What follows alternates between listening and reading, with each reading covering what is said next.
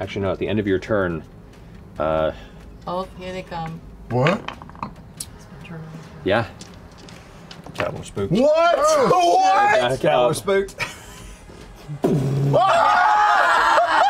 Slam through the gate. Oh my god! Flash out! Oh no, they're gonna trample everyone.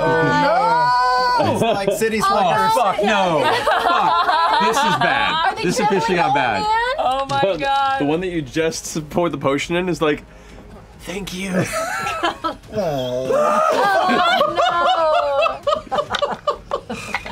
Well, here they don't quite get to him. Like impacting and pushing it through, and then getting their movement there. They're just on the cusp of it. So you have an opportunity here to try and quell this sudden Are you going to be okay? Yeah. Okay. Fucking amazing. Wowzers. I'm gonna look down at the old man who's about to be trampled and say, I fight for the user. I'll just take off running this way. This way? Yeah, I'm gonna run in front of the bulls. Oh my god.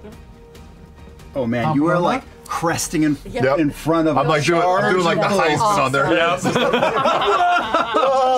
They're like on your left the whole way. Let's see. Yeah.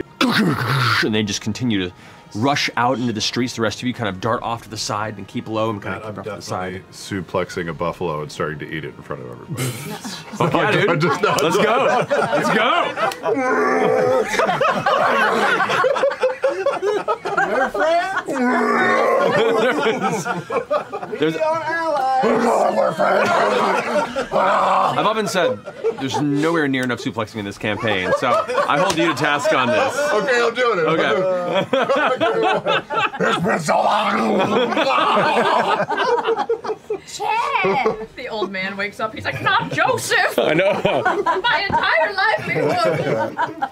For a split second, it's not Chetney, it's just Travis on the moon, just staring.